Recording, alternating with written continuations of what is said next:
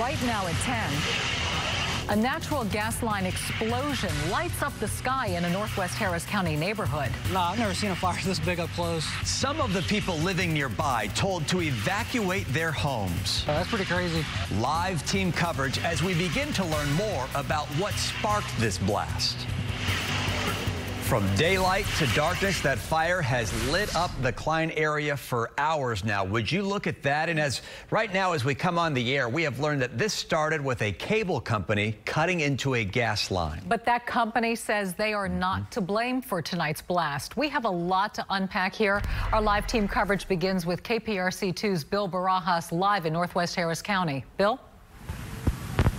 Well, the information is still coming in. I can tell you, as you mentioned, that the fire is still burning and has been for about 4 hours now. You can see it there just behind me. Firefighters still aggressively fighting this fire. Now, when it comes to injuries, we can confirm at least 7 injuries, that according to Klein Fire. 4 people were rushed to the hospital by ground transport. A 5th is in critical condition and had to be life flighted. 2 others refused medical treatment. Now, we're told this all started earlier today. According to the Harris County Fire Marshal's office, a Comcast contractor crew was working out in the area. They say they nicked one of the lines. Comcast confirmed that information to us.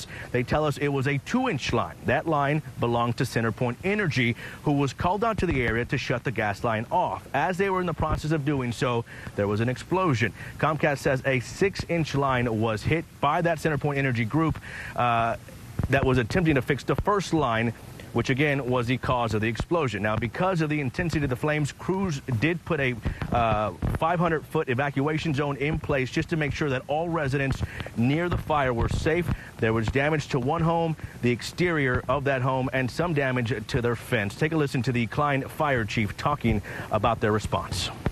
The Harris County Fire Marshal's office is here with several units investigating because there were injuries, as well as CenterPoint has, I don't know how many work crews they have here, but a lot, trying to get this shut off.